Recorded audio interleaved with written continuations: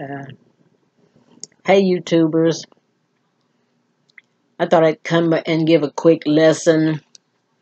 I want to talk a little bit about the conscious mind, the subconscious mind, and the superconscious mind. I'm still reading from this book that I got from metaphysics class. Just going to read a few paragraphs because this is a pretty in-depth lesson, and I could tell you what I know, but I wouldn't be as thorough as what I need to be. I could tell you what the way I understand it, but we'll read it just for the sake of safety, okay? Okay, there are three divisions of the mind. The great majority consciously use only one of these, the conscious mind. Few people understand the messages given in dreams, yet dreams are communication from the inner subconscious mind to the outer conscious mind. We have proof of the value of our subconscious mind every night as we learn to remember, record, and interpret our dreams. No reasoning thinker would want to go through life with one hand tied behind his back. Yet when we close off the inner mind, this is exactly what we do. You deserve to use your whole mind and whole self. In order to use your whole mind, you will have to give up something. Let's say that again. In order to use your whole mind, you will have to give up something. You will need to give up your conscious limitations.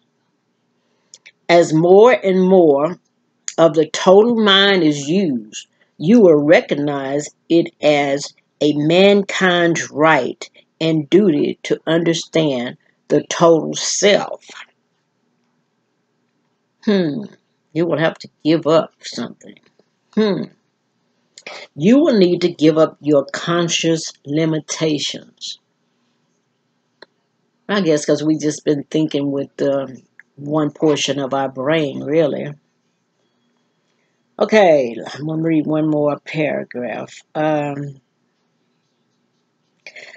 We will also present knowledge and information to you in this lesson concerning the superconscious mind.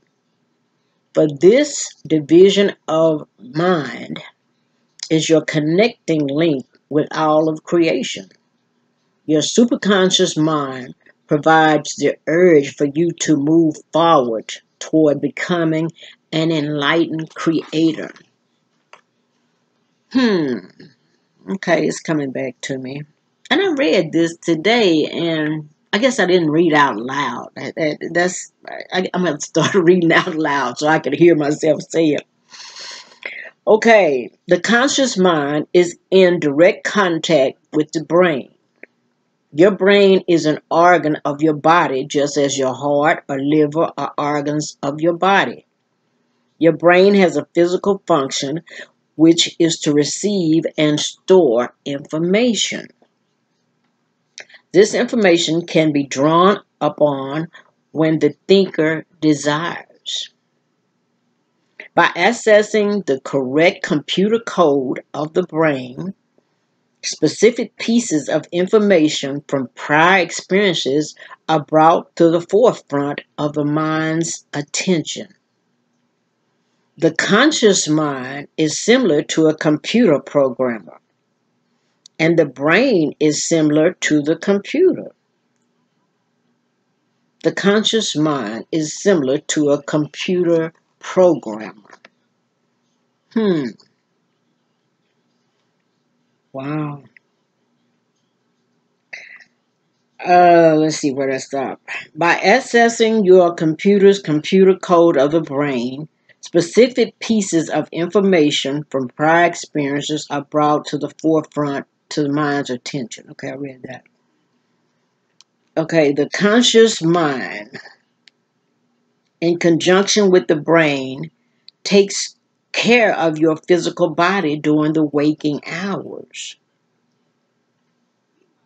Through years of building habits and being engrossed in sensory experiences, the conscious years of building habits and being engrossed in sensory experiences, the conscious mind tends to overpower and dominate the inner minds. When this occurs, the conscious mind will have little recognition of the true inner self. Man, that's funny. I'm remembering some of this, but this is the way I put it in my mind. The conscious mind, I call that the lower self. The subconscious is the middle, and the superconscious is the higher self. And to me, the higher self is the God portion of. I'm gonna use myself for an example. As the God portion of myself, and the conscious mind is me, my physical body, the one that feels pain, the one that has emotions. And I have to have that conscious mind to move in this physical body. The subconscious mind, the middle self, is the self. Let me see how this says it. See, I'm skipping around. Okay, they said the conscious mind is direct contact with the brain. Okay, I said that. That's the physical. That's me and the physical. That's the brain that feels and emotions. It says, you are not the body, neither are you the conscious mind. These are vehicles you use in order to experience this earthly classroom. Vehicles you use to experience this earthly classroom.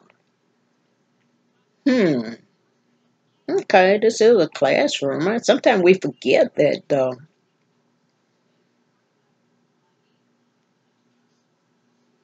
They are temporary. Therefore, use each vehicle to the fullest and to the highest good, which is to produce permanent learning or understandings. These understandings can then be stored in your subconscious mind.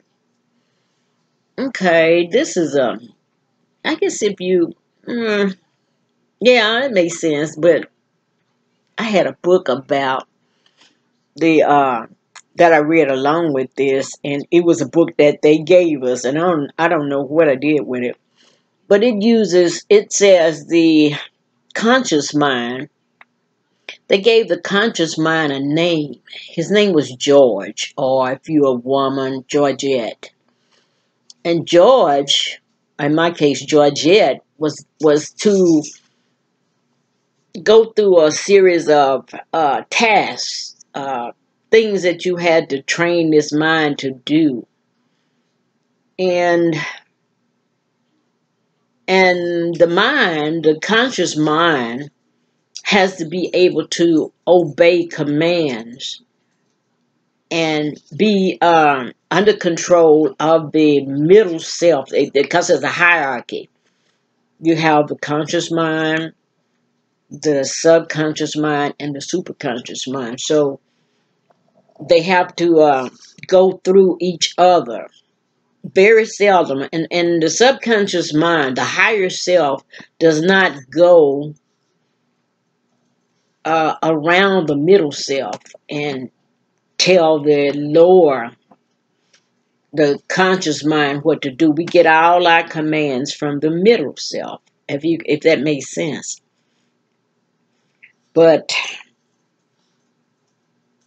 this is going to be... Okay, it says the subconscious mind is the residence of your soul. The subconscious mind, the middle self. is a resident of your soul. This is the part of yourself that is retained from lifetime to lifetime.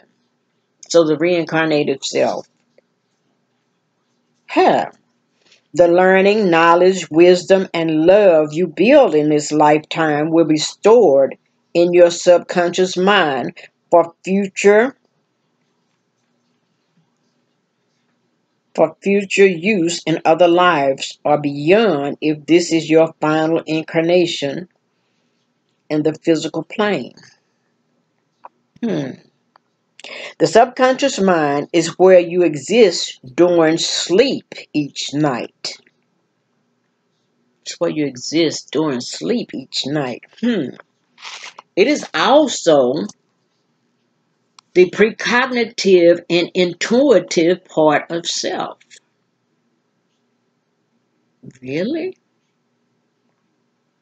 Through the use of this subconscious mind, an individual may have access to insights, perception, and intuition available by means commonly associated with five senses, brain, and day-to-day world. The common is what is considered normal, for it has been accepted by the majority as truth. By exploring and using more of your whole self, you will expand your awareness of truth by using your five senses and your sixth sense, thus developing supernormal abilities. The subconscious mind becomes an effective tool for you to use when your conscious mind is disciplined. Oh, that's the word discipline. Yeah, it has to be disciplined. The conscious mind has to be disciplined, providing a firm foundation on which to explore, understand, and apply the inner mind. Wow, I don't need to go any further than that.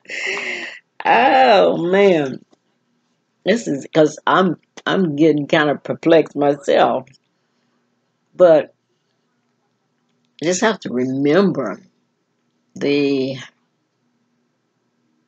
middle self, which is the subconscious mind.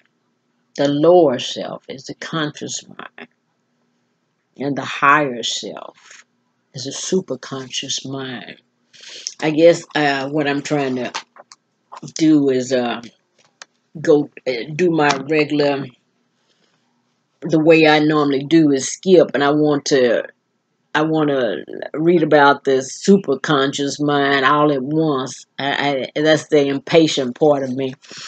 But I'll look. This is a lesson I have to go very slowly, and I read it, but like I say, I didn't read it out loud, so I should have read it out loud. But I still,